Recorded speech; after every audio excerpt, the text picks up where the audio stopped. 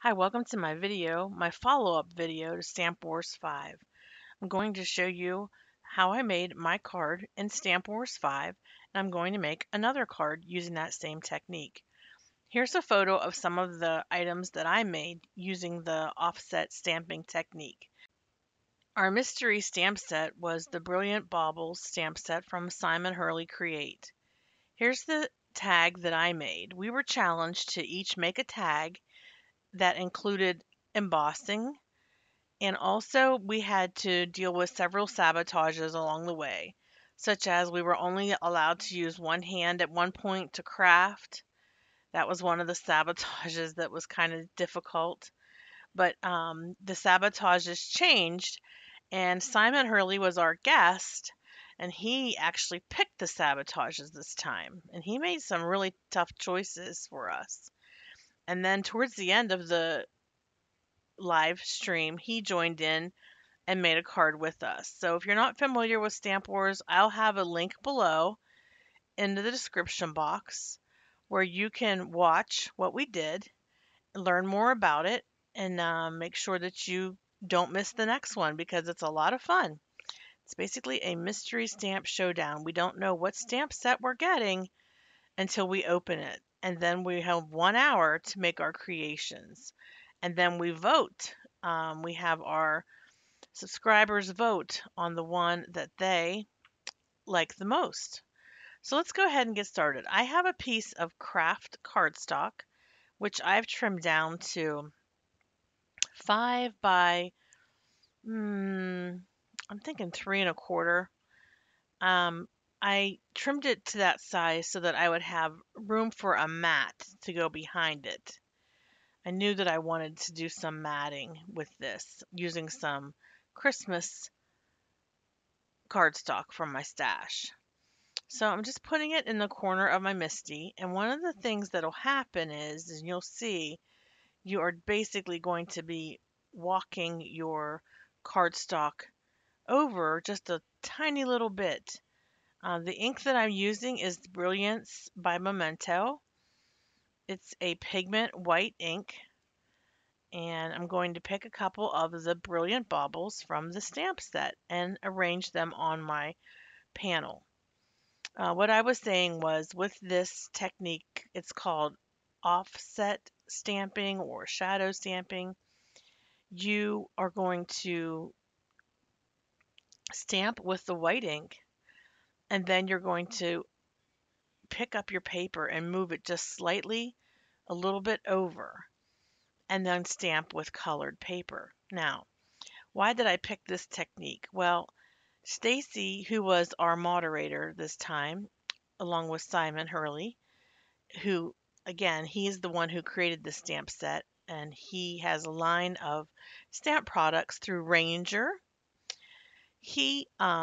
Stacy told us that we had to make tags. Well, she had sent us tags in the mail. They were manila tags. They were like the jumbo size, but I didn't know where I put mine.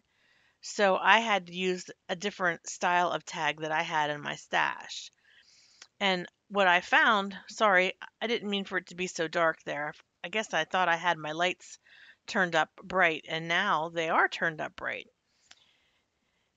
I had this type of paper of a tag, and I thought, now what am I going to do to make these baubles really pop?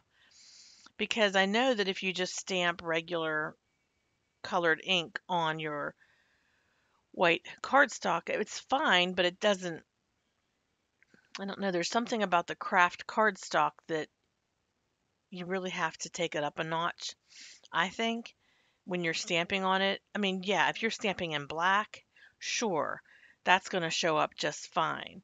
But depending on what color you use, it might be hard to see on craft. So I thought, well, I'm going to stamp them in white. And I thought, maybe I can color them in with colored pencil.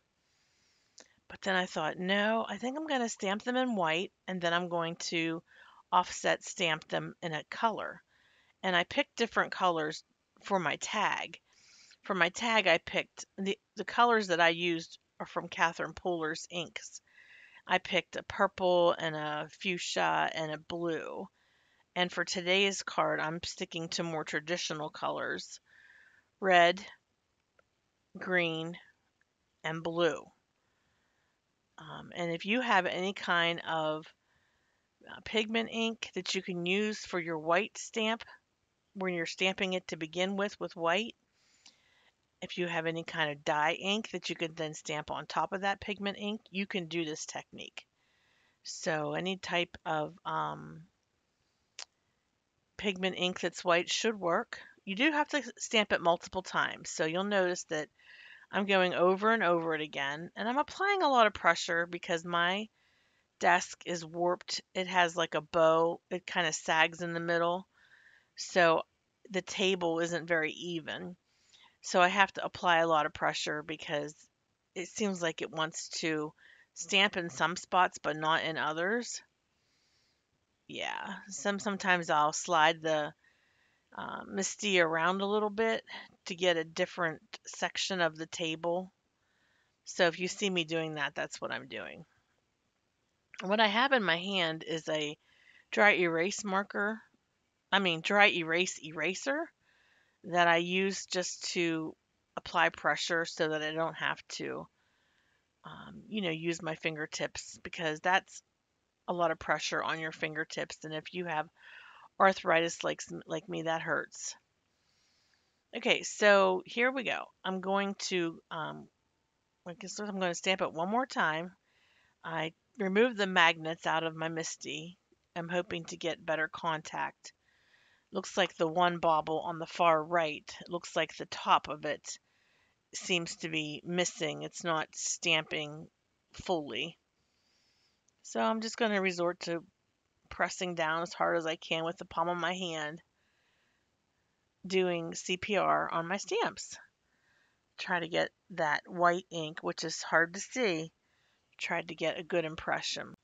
This time on Stamp Wars, the people that competed against each other were Nancy, Ryan, Chow, me, and Stacy and Simon. We didn't know Simon was going to come.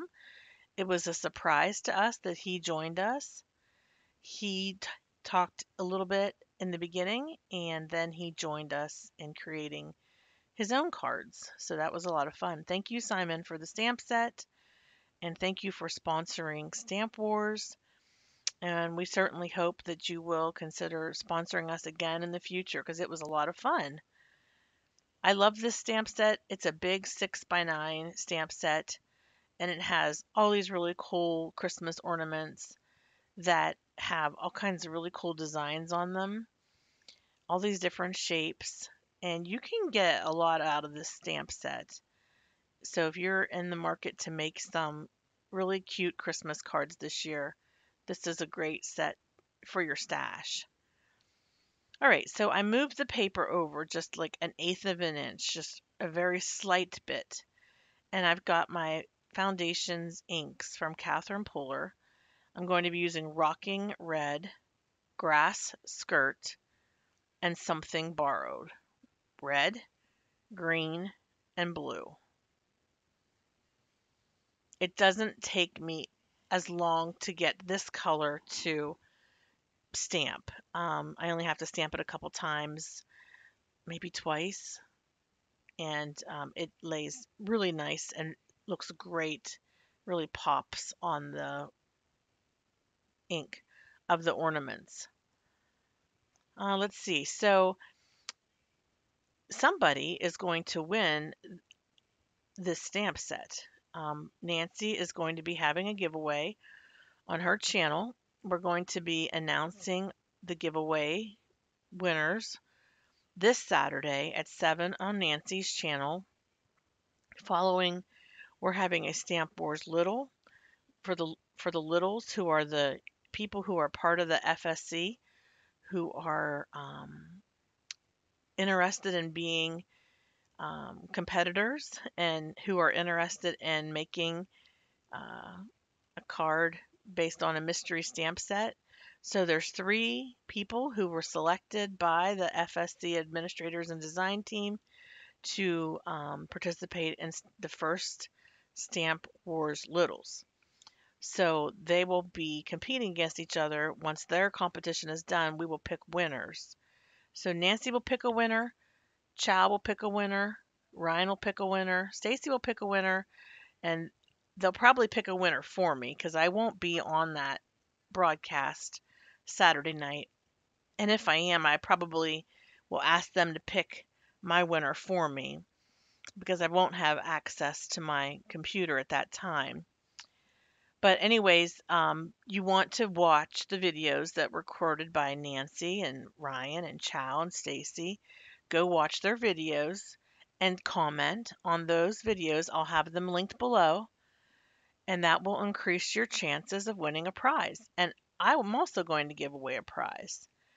And so for you to qualify for my prize, you have to be a U.S. resident, age 18 or older, subscribe to my channel, and give this video a thumbs up, and tell me, what color Christmas tree ornaments do you hang on your Christmas tree?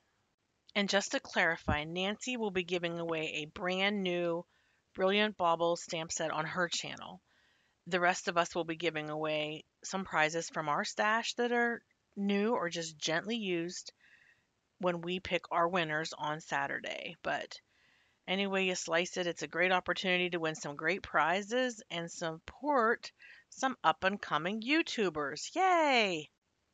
I can't wait for Stamp Wars Littles because I won't be on the hot seat. It's a little nerve wracking to be in this mystery stamp showdown, but it's a lot of fun and it makes you be really creative and really have to think on your feet.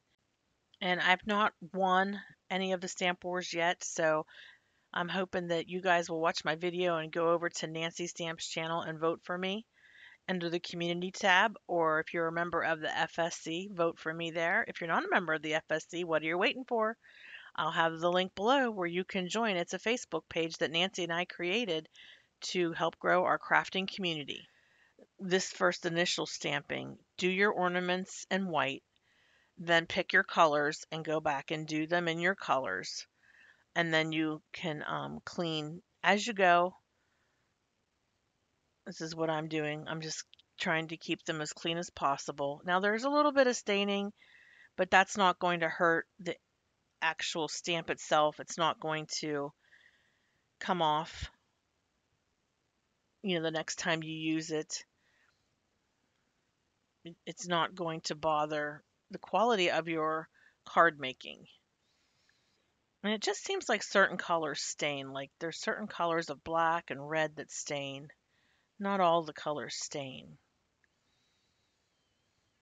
So I'm on my final ornament and I'm stamping with grass skirt.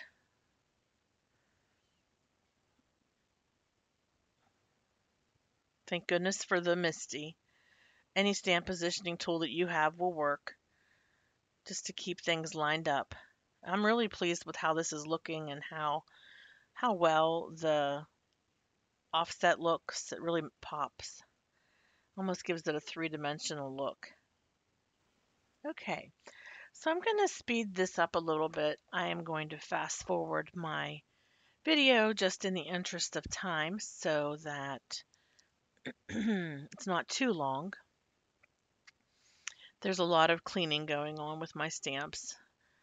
And now I'm going to grab the branch, which is like a pine bough or like a branch from a Christmas tree, an artificial Christmas tree. And I'm going to create a frame all around my card base panel. I'm going to use my white ink to start, and I'm going to go all the way around. And I do have to stamp multiple times. I don't know if my ink pad was starting to get dry. It just seemed like the more I stamped, the harder it was for me to get an impression. And I am using a Post-it note just to protect my little sticky grid sheet that I have underneath. Now I'm going down with the green right over top of the white, and it just makes for a nice impression. Sticky grid sheets are available through Nancy's Amazon. shop. Basically, they are sticky but not permanent, and they hold your cardstock in place while you're stamping. You see, I'm just slightly moving the paper over. You don't have to move it over very far for this offset technique. Now, for the sides, I don't have a lot of space to stamp, but there's enough that I can get a little bit of an impression of the branch pine bough, and it looks pretty good. I'm really pleased with how this is turning out. Yeah, here we go in with the white ink. For some reason, I had the hardest time getting an impression on this one. I kept moving it around on my table trying to find a spot that was even and high enough to get good coverage, and I finally did. And I just turned my panel upside down so that I can repeat the same process for the bottom. And I figured it was okay if the branches touched the baubles a little bit because it's the frame and it's okay if, there's a little bit of an overlap, but I didn't want to cover up the baubles too much. So I tried to, obviously, I'm just stamping half of the pine bough, not the entire thing. So half of it is on the paper and half of it is off. And yeah, I am cleaning it in between. So I stamp it with the white pigment ink, clean it, then stamp it with the green dye ink and repeat. But it's looking really good, and I don't really have to stamp more than once with the dye ink. It's got great coverage.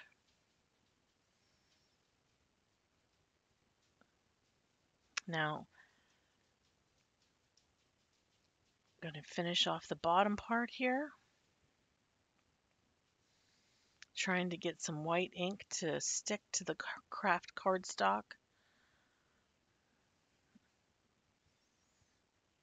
And going in with the green. And I'm just lining this up. I'm not really moving the paper. I'm just lining the branch up. It doesn't have to be an exact match over top of what I just stamped. That's the point. With offset stamping, you don't want it to be directly over top of what you just stamped. There was a little gap in between these branches, so I'm going in with the branch at an angle, and I'm just going to fill in.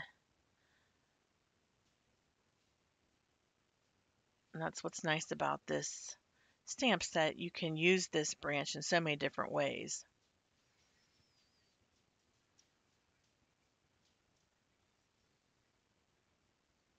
You can stamp it at the top of your card, and with the tags, you could stamp a couple at the top so that it look like a Christmas tree, realistic. And then with a card base, you can stamp it at the top or at the bottom, wherever you feel like it. Now, I'm just going to use some Post-it notes to mask off. I'm going to use this stamp that came with the stamp set. Thank you, Chow. I watched your video and I watched how you did the masking, and I am copying your technique. So the string that came with the stamp set, I'm going to stamp with Icing on the Cake, which is a brown dye ink by Catherine Poehler. Okay, and I'm just stamping the ornament sort of like where the hook would go if you were hanging it on your Christmas tree. Just stamping my strings, and they're turning out really nice. I'm really pleased with how this looks. I think it's very festive and colorful. You could color your ornaments with colored pencils if you wanted to. It's your personal choice.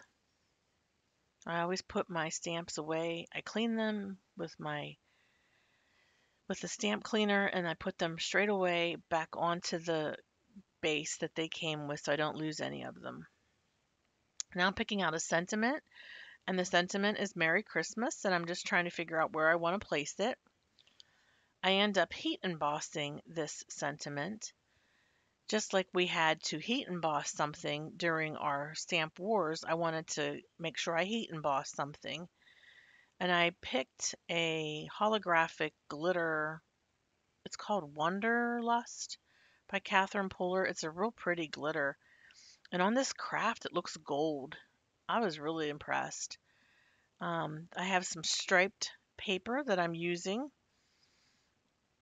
and I'm going to actually be layering my card panel that I just created on this paper that I found in my stash, which is very festive and Christmassy.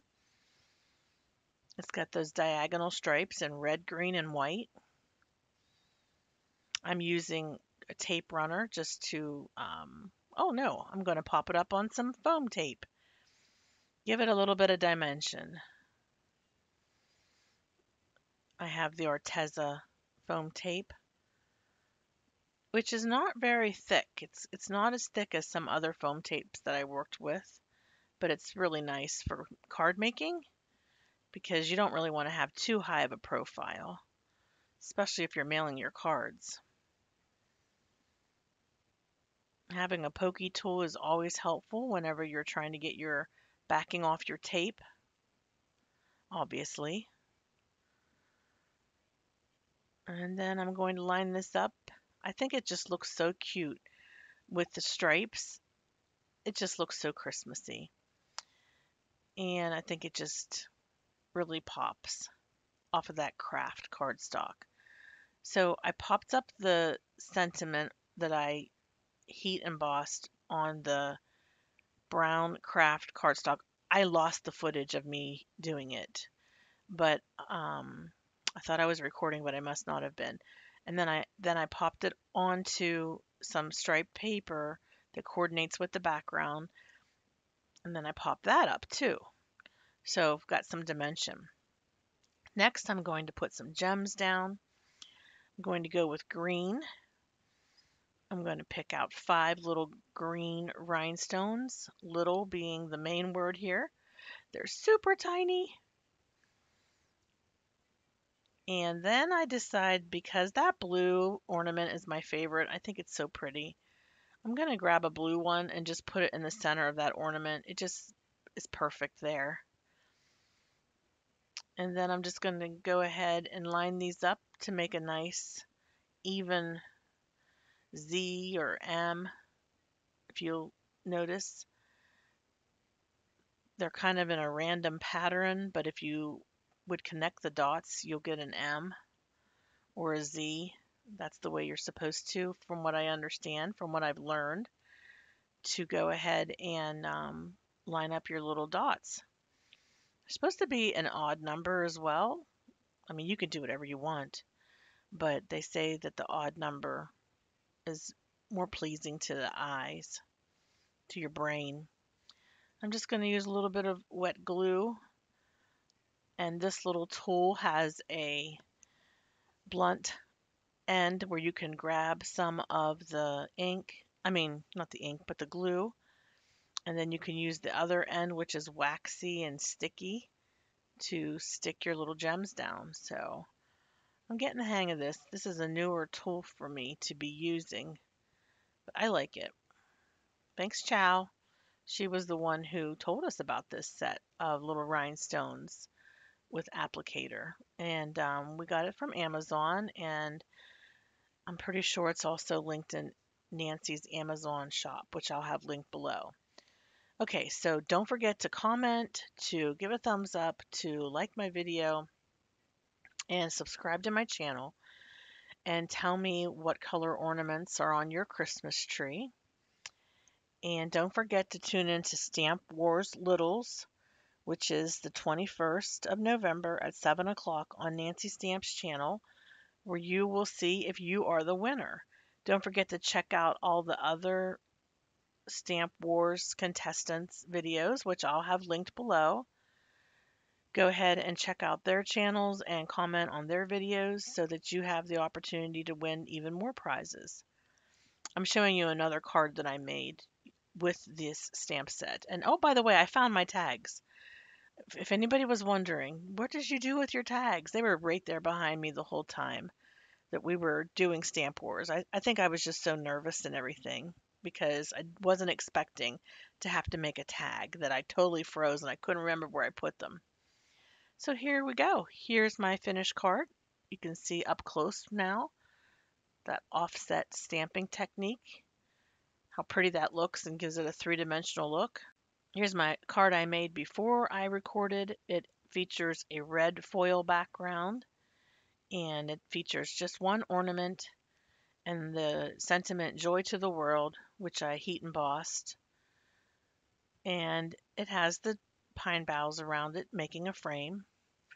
And I put a little bit of gems on that ornament. Here's a picture of all three of the items that I created, the tag and the two cards. And this is a picture of the FSC design team. From left to right, we have Create with Chow. There's me. There's Nancy Stamps, Glitter Grunge Greeting, which is Ryan, and S&R Creations from the Heart, which is Stacy. And there are my cards. Thanks so much for watching. We'll catch you real soon. Have a hopeful day. Bye-bye.